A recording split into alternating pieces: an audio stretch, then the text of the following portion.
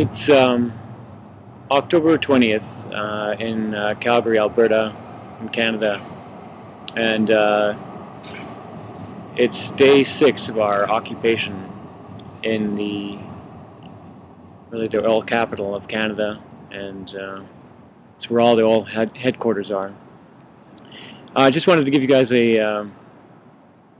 an update on what's happened at our camp and what's happened as part of the occupation movement, and hope to do this every night to try and recap what's happening here, let you know. And we've just, it's been a strange journey getting to this point. We've had days where we're feeling down, and where we have people in our camp and that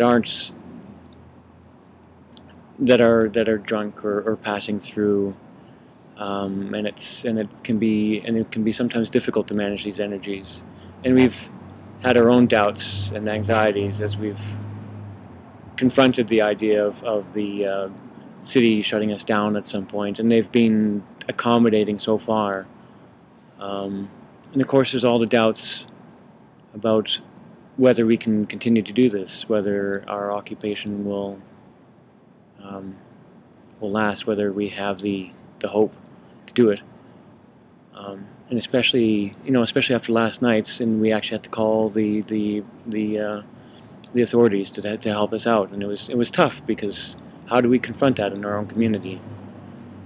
How do we confront that kind of energy? And yet, today was such a profound day. We had an amazing General Assembly where we changed, where we occupied our hearts. We've really occupied our hearts, and we made commitments that we will stay until we see change. We even made commitments to paint our tents, that our free speech would be our tents. This is our statement. Our tents are our statement. And it was amazing. And there was a lot of cheering tonight. A lot of chants. It was amazing. And a lot of music, a lot of talk. And we finished it up tonight. When we came together in a small group to come up with a mission statement. And we saw what Occupy Ottawa had done, that Occupy Ottawa knew what their needs were. And they came out with a statement, and we wanted to adopt that. But then we wanted to take it further. So we had a mission statement, and we started out with a little bit of meditation and some quiet time. And it was amazing, and we went around in a talking circle and put something out there into the universe, as funny as it sounds. It was just profound, listening to each other and hearing these desires for a better world. It truly was beautiful. I hope you're all doing well out there. I'm going to continue to occupy here. Oh no. Did you lose it? The screensaver came on.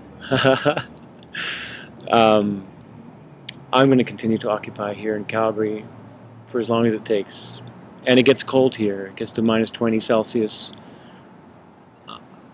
There are days where I wonder if I can do it. But I hope you guys are all alright.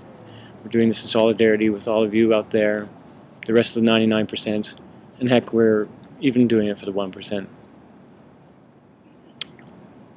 There's more to say, but there are going to be plenty more days. I'm going to turn it over to a friend, a brother,